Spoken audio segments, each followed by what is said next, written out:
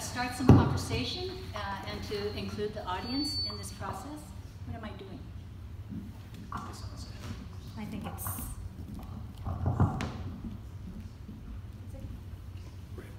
Okay, so I'm going to ask each of you a question, and then we'll turn to the audience. So, in the layout of the book, I found a wonderful way to organize the story. To have the Okada articles in there, and then have yourself and scholars making their commentary, different angles to come in with, and also, Frank, with you to have segments of the interviews that you did with people kind of interlaced in your presentation worked really well.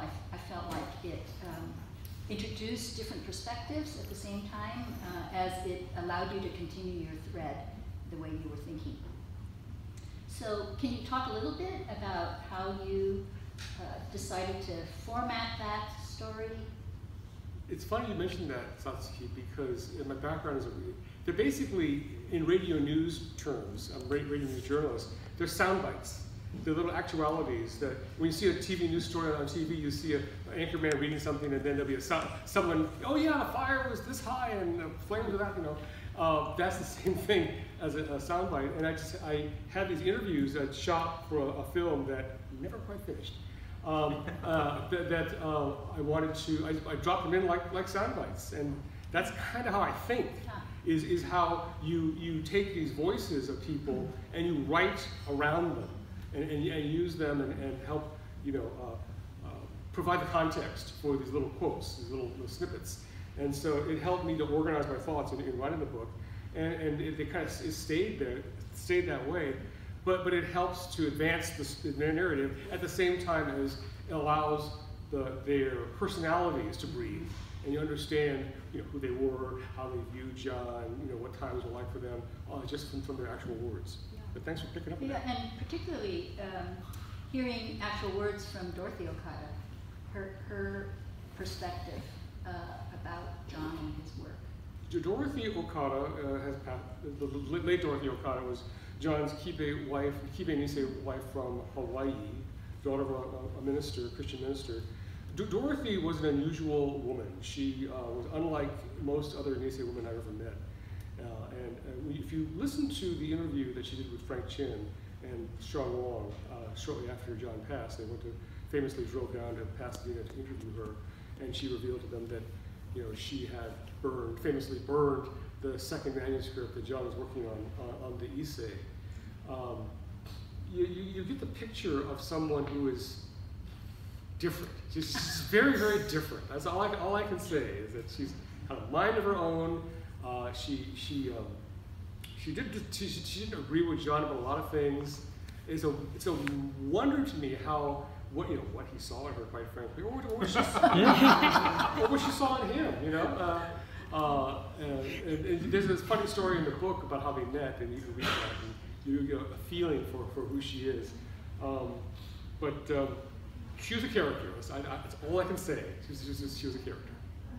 But it also reflects on John in some ways too. To hear the voices from family members, teachers, people who knew him, co-workers. So I thought that way of laying it out really gave it a tremendous amount of rich, layered interpretation. So I thought that was really well done. And Greg, I thought that it would be really helpful, maybe you could elaborate more on what was going on with the community that the book didn't take off. You gave a great kind of theoretical, but also a different way of looking at why that book didn't sell. Right, well, I speak about this at greater length in my essay, but the reason that my essay is called A Seed in a Devastated Landscape is that Okada's is the first flowering of literature after the war. What you have to understand is that before World War II, with the possible exception of the Jews, the Japanese Americans were the most literate ethnic group. Their parents, particularly the mothers, were almost 100% literate in Japanese. and had encouraged their children to become educated. We'll talk more about that in a minute. But the point being that the Nisei were disproportionately educated, and they were entranced with American literature. And throughout the 1930s, there were Nisei newspapers like the Nichi and the Kashimai Nichi and the Rafu Shimpo. They all had Sunday literature sections. And then there were magazines such as Yasuo Sasaki's Reimei and Eddie Shimano's Gyosho and Jimmy Omura's Current Life, with published literature by Nisei. How good it was is beside the point. It was mixed, actually. But the point is that they wrote by, it was literature written by and for each other. Yeah. And the war wipes that out. The camp's experience, the trauma of removal, the need to survive afterwards, reduces the literary output of that generation at the same time that it reduces the kind of community spirit. So even though a lot of these newspapers are reborn after World War II, Rafu Shimpo, or new ones start, like in San Francisco, there's the Progressive News, and then there's the bilingual Hokube Mainichi. They don't have literary sections. After a little while of having sketches on resettlement, the Pacific Citizen ceases to do book reviews or to host literature. So by the time John Okada is starting to write and to publish, there are no venues for Japanese Americans to publish and be in dialogue with the community. It's not that No No Boy was necessarily would have been popular anyway, but the point is that no book about the camps would have succeeded in 1957. There was no way that the community was able to absorb literature. I mean, for example, Clifford Vieda, who was later, of course, a big figure in San Francisco and the president of the J-Sei, he published a novel in 1960 that was taken from his own experience in Alaska in the pre-war years, but had white characters. Not a single review of it in the Japanese American press. And that was as safe as it could be. It's just that both the market for literature and the attention of the community had been so fragmented by the wartime experience and the post-war resettlement that, as I say, it was not that Okada was following a tradition, he was trying to restart a tradition after a psychological atomic bomb. And I saw it as that, a psychological atomic bomb, that there was this post-war trauma effect on the entire community. People didn't want to read or hear about their experience, and they certainly were reluctant to write about it. So Okada's work was like 3 years after he was released, right? Did he write that in 19...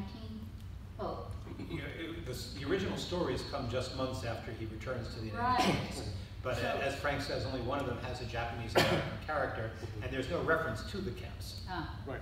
So he started No No Boy, I would say, he did sketches from No No Boy at Teachers College in New York City in 1949, just sketches. Yeah. But didn't really come to write the manuscript to move to Detroit, let's say 1954, 55. Right. 10 years. Yeah. So you use the word fragmented and suppressed, and I think it was the continued legacy of the mass incarceration trauma. There were novels about the camps in the late 1940s and early 1950s, but they were all written by non-Japanese. Yeah. And either by Caucasians, or in the case of Chester Himes, If He Hollers, Let Him Go, and his short story about an incarcerated Nisei by an African American. Okay, thank you. So let's see if you have any questions or comments you'd like to share. Or jokes. Yeah. And mostly a Nikkei audience, we always have to ask for the second person. No, and no. Should I start? Yeah. Go ahead. The book is titled No No Boy. It has nothing to do with No No Boys. It's a story about Nisei draft resistors. Can you speak to the conflation of the terms and how Nisei draft resistors themselves have liked or disliked the book?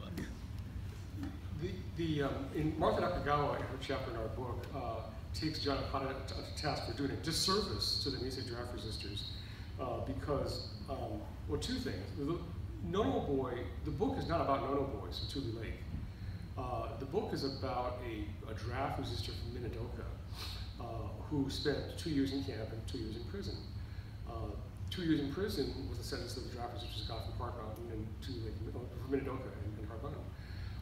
The Nonos who were from all the camps, who were segregated to Tule Lake, their punishment was being segregated to Tule Lake, to the prison camp that became Tule Lake, which later led many to renounce their U.S. citizenship.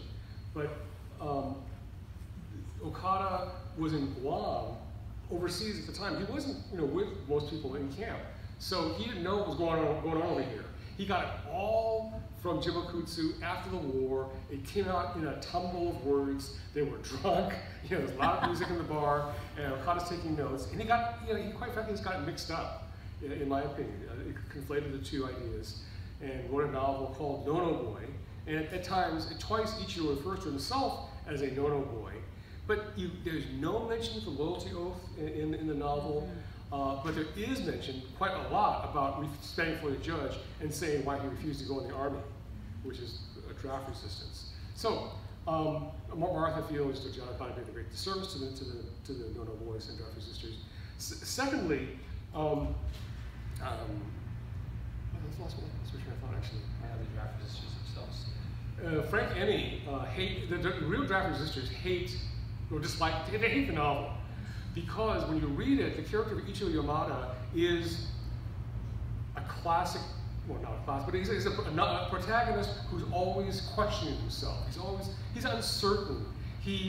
When he gets off a bus from prison in Seattle, walks down the street feeling like a stranger, a Nisei vet comes up on comes up on a sidewalk in uniform and says, where you been? Oh, in the service, how back? No. Oh, you're in prison, huh? No, boy, huh?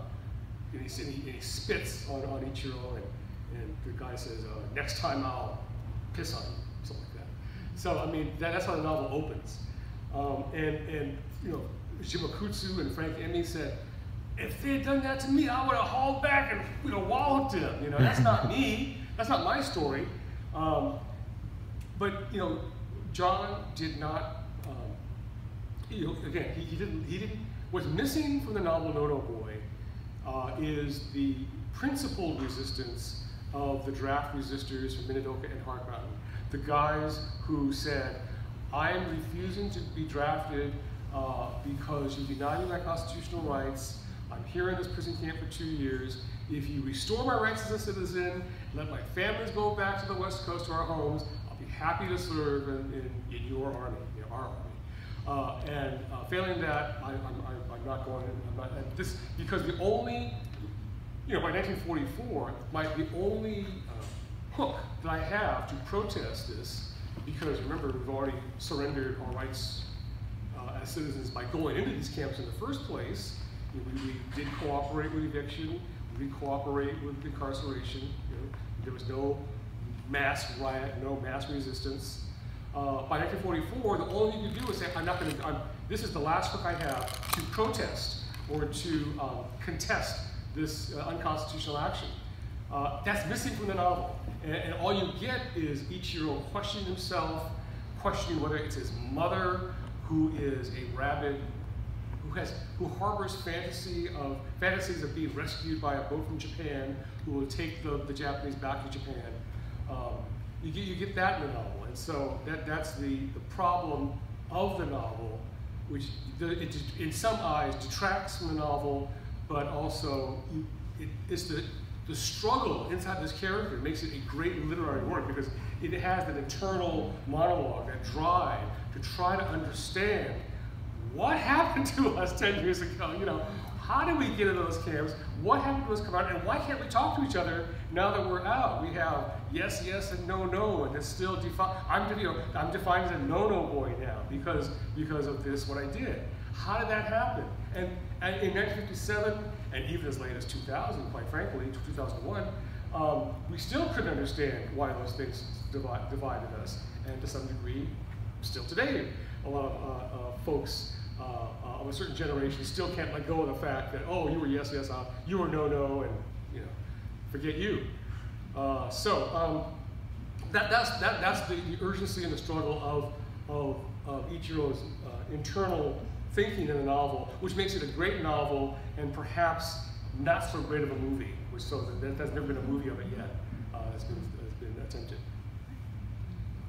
But I think that it's also, yes, I think everything Frank says is right, and yes, it is a fundamental error in some sense by Okada, but it also reflects this larger vision that it's Ichiro, the draft resistor, who is the Nisei everyman. That is, everybody in Seattle, whether they were veterans or draft resistors, is facing the same problem. They're coming back to an America where they're still excluded, they're still ghettoized, they're still discriminated against, they're demoralized, they've all lost most of their possessions, if not all, and they're shivering in these miserable places in Seattle. And so while Ichiro is an extreme version, he's a symbolic of the entire community. The entire community are people who have been excluded, who have been told no in trying to enter the United States. It's interesting that the little bit that Dorothy Okada could remember of what her husband was going to write about the Issei dealt with them coming to Seattle and immediately getting rocks thrown at them or getting hit at.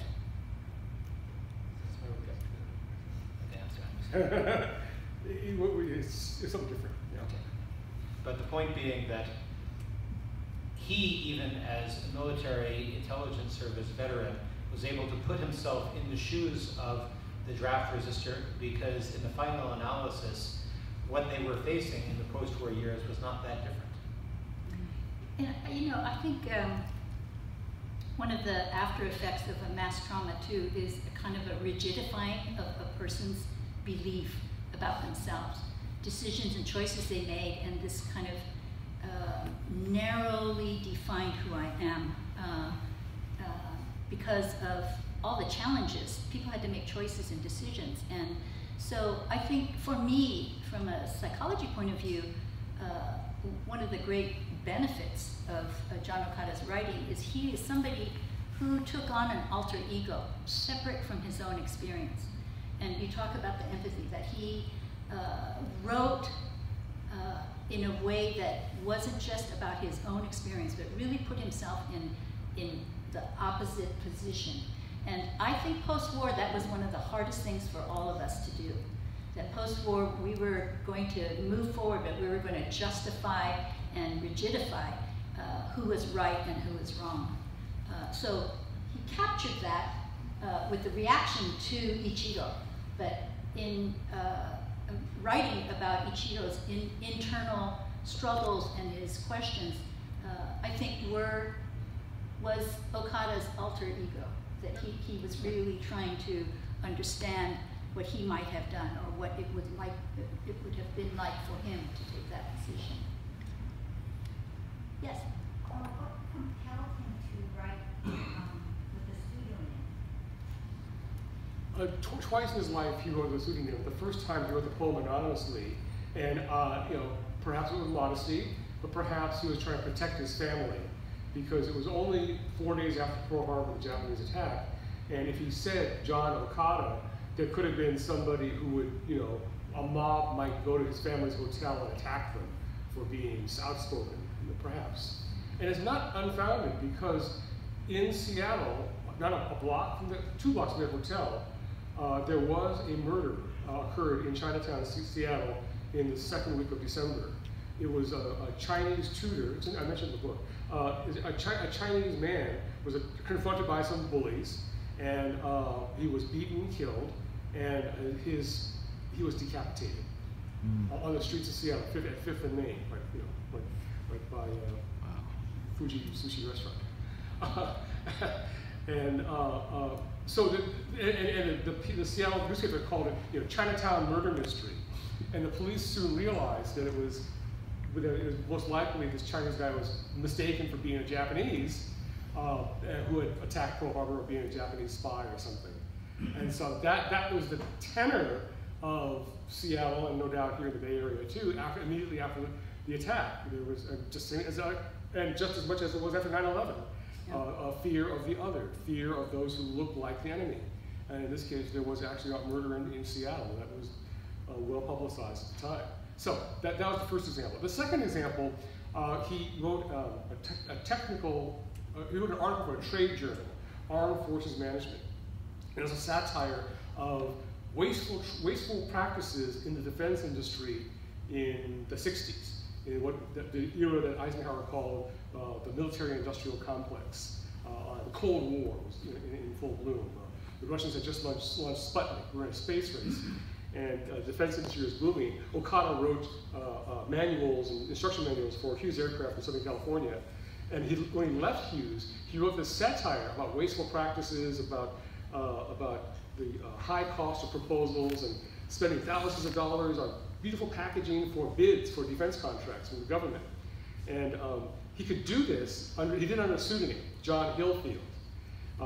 And he did it to avoid being, it was after he left Hughes, it was to avoid being ridiculed by his coworkers, his friends in the industry. So he disguised his identity for that reason. Hillfield in Japanese, I'm told, is another, Okada in Japanese is another name for hill of fields, or field of hills. So John Hillfield was his pseudonym.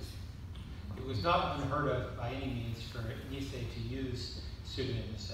Mary Oyama Midware called herself Deirdre. Leo Tajiri was Sunisei, and Larry Tajiri, for example, wrote as Steve, sometimes as Steve Tanayoshi. Sometimes it was Japanese Americans who didn't want to be too Japanese American, like Milton Ozaki sometimes wrote under the name Saber, which is like the English version of Ozaki.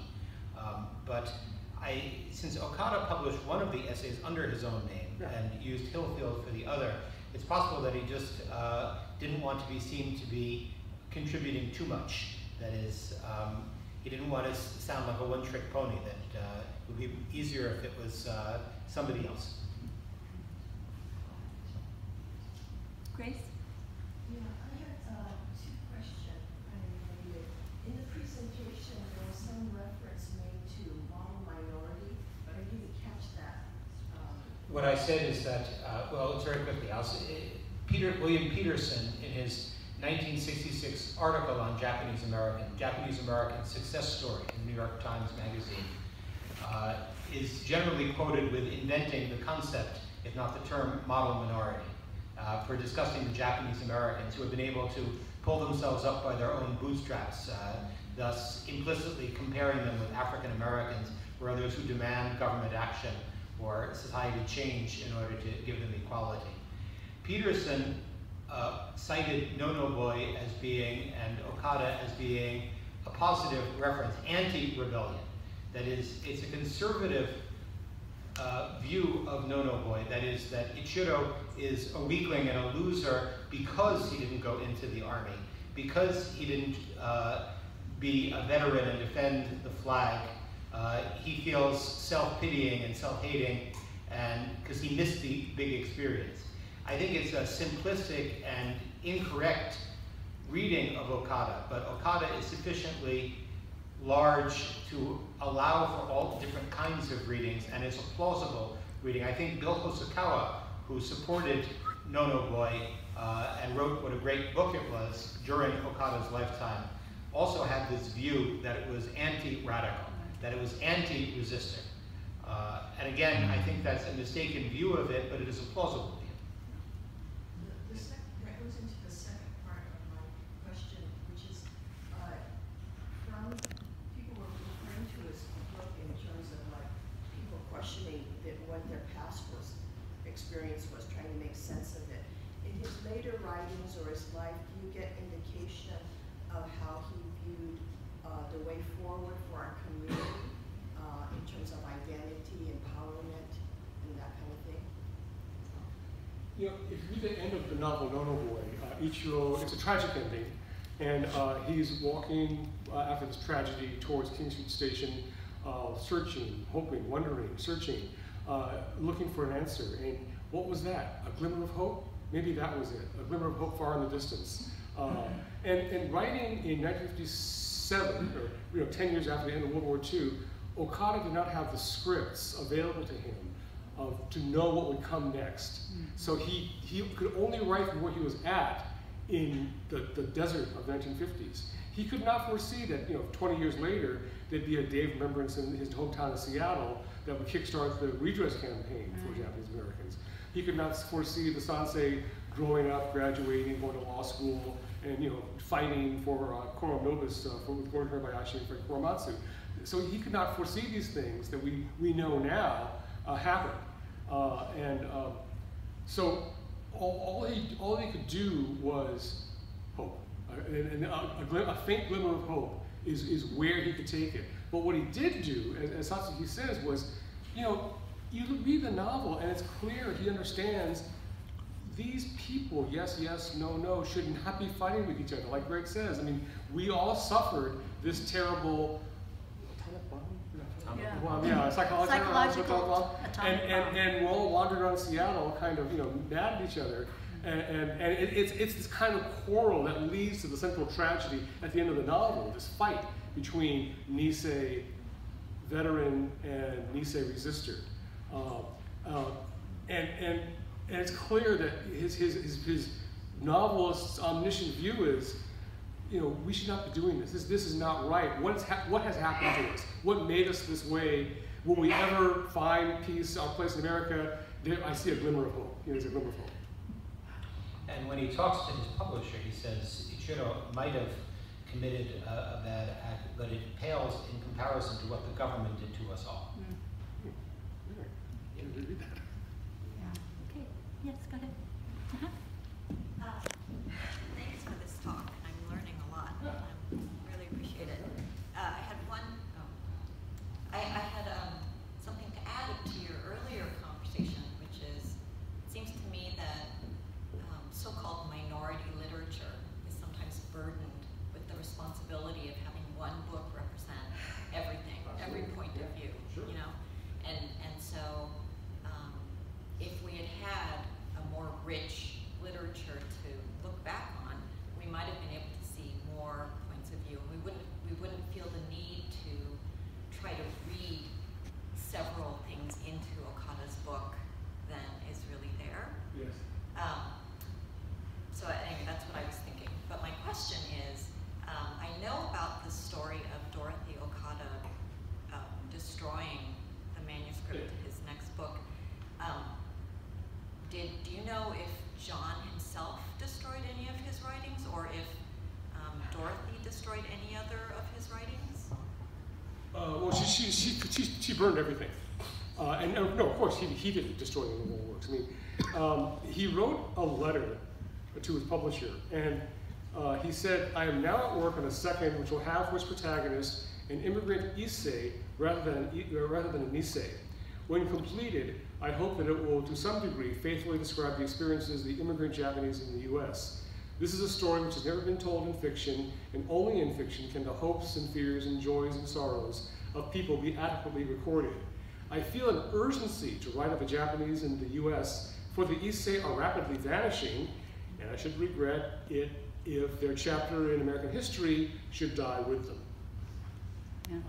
And in the book, you'll see Dorothy's description of the one paragraph or the one passage from the novel, but you have the book, so you can read it. Yeah. But it does seem likely that he sort of ran out of steam, that he did start it, and he did work on it, and then I think he worked on it less and less. Although it was very admirable that even after No No Boy did not have a big success, he was not discouraged and still set to work on this other novel because of the lack of appreciation what he was doing, and just the need to earn a living, and he was getting older, and his health wasn't as great and such. He slowed down on this other project, and so by the time he died, it was something that was just probably in a drawer. That is, he had not worked on it, probably not worked on it. We don't know to what degree it was finished or unfinished. Right. That's right. Yeah. But the thing is that you're absolutely right about his having the burden of being the only one. In some sense, that liberated him because he didn't have a community to answer to. He had a more universal mission to tell, not only to tell the community about itself, but also to tell other people about the experience of the Japanese Americans. And when he's talking to his publisher about recording the experience of the Issei, that really has a resonance with what he tried to do in No No Boy, to universalize the tragedy of the Nisei. I love the book, and one of the things that stands out to me is that I don't think it necessarily shows a model minority because of the different perspectives that are shown. In particular, I love the character of Frank, and I think it stands out as like a book that portrays that war is hell, and it was hell for everybody, no matter if they were fighting in the 442nd or wherever, that it was really a difficult time. And I loved the character of the mom, who's kind of in a very strange space, thinking that she's going to be saved. And I was wondering if you could talk about those two characters a little bit. With the first character, you mean Kenji, the one-legged veteran? Kenji, Kenji, okay. Let me talk about the mother first. If you look at the book, students, and Professor Kawahara will back me up on this, the students who read the book are often confused by the mother character. No one could be that crazy or be like that. And in fact, you look at Jim Makutsu's family, Jim's mother was just like that. There was a cult. I was shocked to discover there was a cult in Brazil called the Shindo Rene. That had thousands of adherents and was quite a bit of a terrorist cult that believed that the Japanese had won the war, that it was so-called fake news that the U.S. had won, and that there would be ships arriving in Japan to rescue true believers and take them back to Japan. And Jim Makutsu's mother did listen to this, and she believed it. And Okada was there in the shoe store with Jim, so he heard this stuff too. And spoiler alert, you read the novel already, so Jim's mother also did herself take her own life, as the mother did in the novel. So it's not that far from reality. It's not well known in our community that there's these adherents who picked up these shortwave radio messages from Brazil in Seattle and passed on the news. There was a large number of people of Issei in Hawaii who got broadcasts from Japan and were convinced that when there was the picture of MacArthur, a famous picture of MacArthur and the Emperor, that it was MacArthur who was gone to surrender to the Emperor. Yeah. As for the character of Kenji, we don't know if there's any particular person that he was based on. Jim Makutsu did have one friend, Shiro Yamaguchi, who did lose a leg in the battle of, one of the battles, and came back and was a friend of Okada's. But I think the personality of Kenji, the kind of belief in America, and the kind of advice he gives Ichiro to get married outside the race and forget about all this stuff, that may have simply been the author himself endowing this character with some of his own, not his beliefs, but parts of, Okada gave part of himself to Kenji and part of himself to Ichiro, and let the two characters play it out on the page. So it was a dialogue. It was Okada, the writer, having a dialogue with himself on the page with these two characters. Yeah. But even the person who goes to war doesn't come out refreshed the winner. I mean, I think that's... Yeah. But it was hell. War was hell. It was hell. It's symbolized by his loss of his leg. Yeah. Thank you. Yeah, I just wanted to, I lived in Seattle for quite a while, although I moved there much later. But I know that the Seattle Japanese American community was a very tight-knit community, and everybody knew everybody, and I can see where Okada, who literally was not really a camp survivor in the sense that the rest of us were. 5 months. Yeah, and so when he comes to Seattle after the war, I'm sure, that there were deep divisions within the community about, the kind of patriots versus the resistors and the people who still, you know, cheering on for Japan or that kind of thing. And so I used to hear stories about how like the kids of these families would not be allowed into social clubs or athletic activities and stuff, and you know, so really? Yeah. There's a wonderful novel by Ken Mochizuki called Beacon Hill Boys, although it takes place in 1971. Actually, it would be 1972, but it moved it back a year. It still shows those kinds of divisions, that his parents are insistent that he not ask about the war years, that he not act too Japanesey, that he associate with others, and they're all embarrassed when, if anybody mentions anything about camp. And there are all these divisions still in the community. And there was a movie made called The Beacon Hill Boys. Right, it's Remember based that, on the Frank? novel. Yeah. I'd like to see that again. Anyway, I think, you know, myself being the child of a family that had decided to go back to Japan rather than stay in the U.S., I did not witness or experience this kind of clash back in Southern California. So, you know. It could be a unique Seattle story in that regard. Yeah, you're right.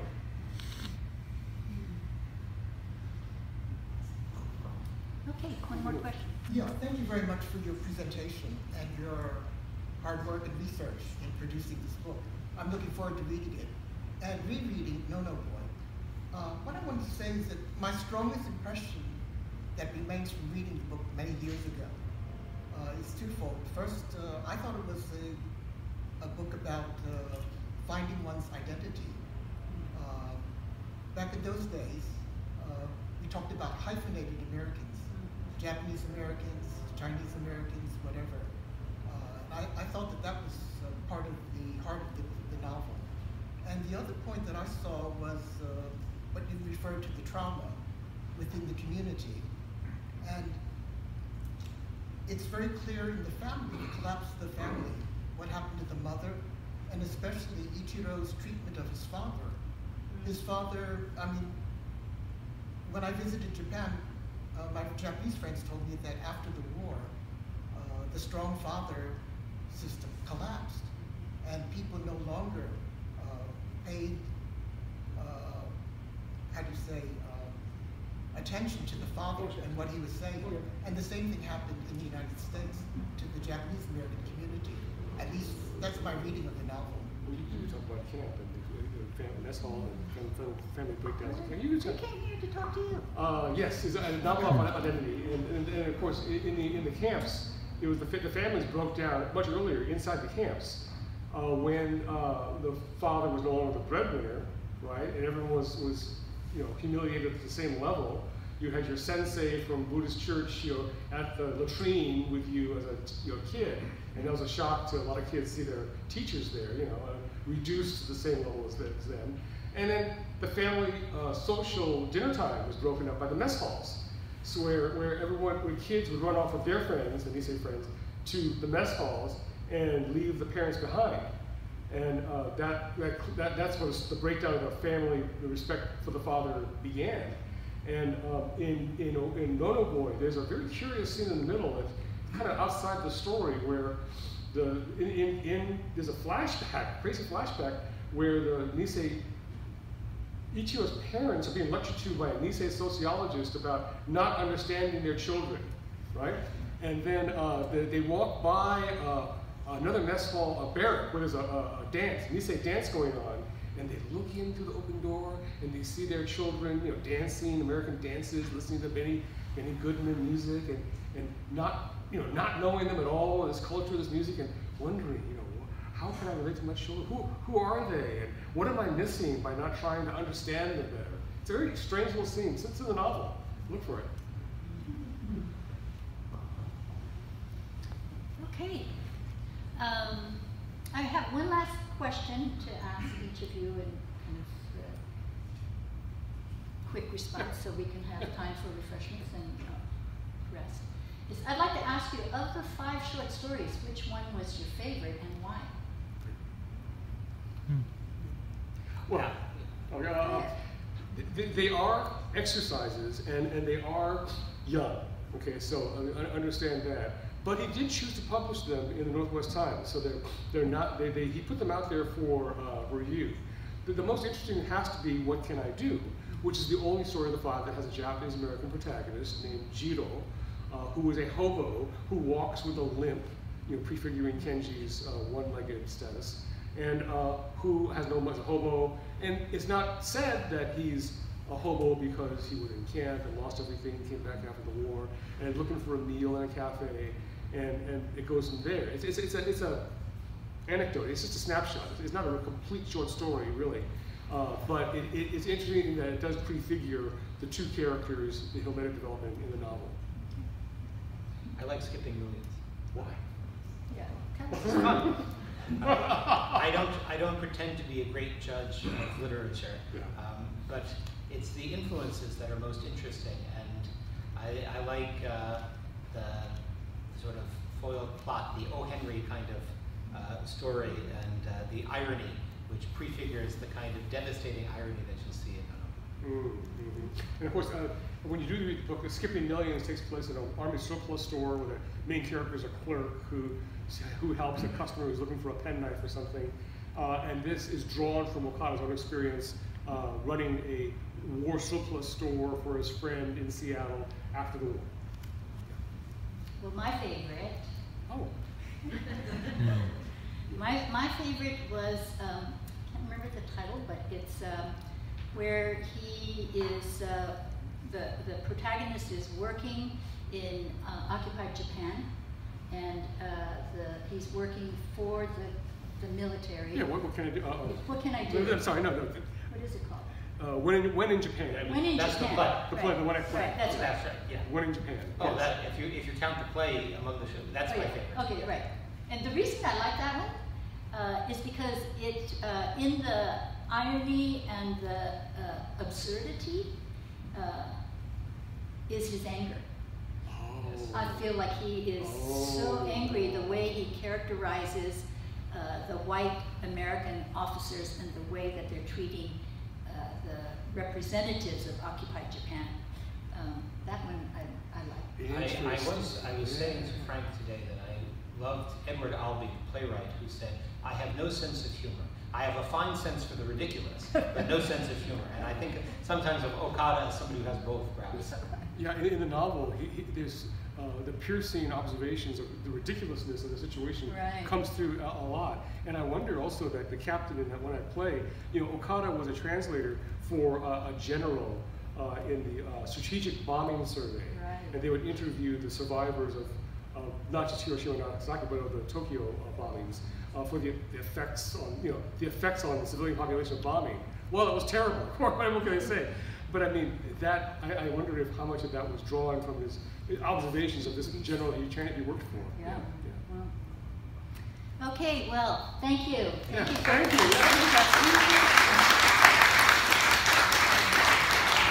And we're going to have a book signing. The authors will be over there to sign. We will not sign copies of No No Boy, though. And there are refreshments, so please